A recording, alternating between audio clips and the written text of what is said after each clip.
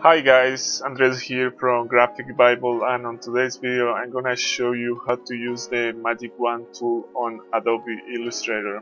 Roll the intro!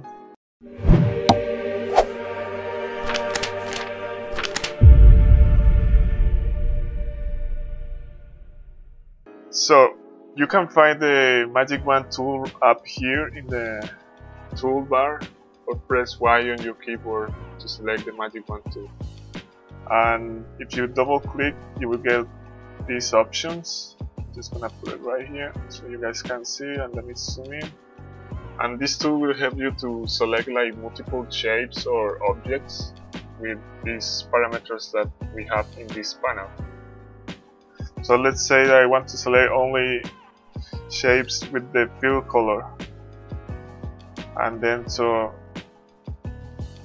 you grab the Magic Wand tool, and it will allow you to select all the shapes that have the same fill color as the one that you selected in the beginning or in the first place. So this is really useful if you have like a lot of shapes and you want to change the color. So in this case, let's say that I want to change the color to, I don't know, to an orange color. Nice orange, maybe like this one. So it will change all the colors in that illustration. And we can do the same with the stroke color. So you select stroke color and select the Magic Wand tool. So it will select all the strokes that have the same color. And you can do the same as well, like if you want to change the color, let's say something more purple. And also works with opacity or stroke weight. For the stroke weight, so it will allow you to select all the strokes that have the same weight under the stroke panel.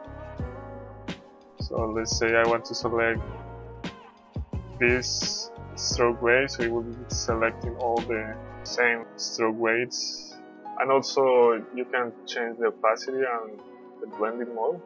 Just play around with the tolerance, because sometimes it will work according to the tolerance that you set it up. And yeah, that's it. That's how you use the Magic Wand tool.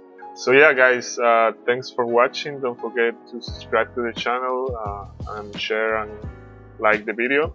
And if you have any questions, please let me know down below in the comment section. And you have a good day. Bye.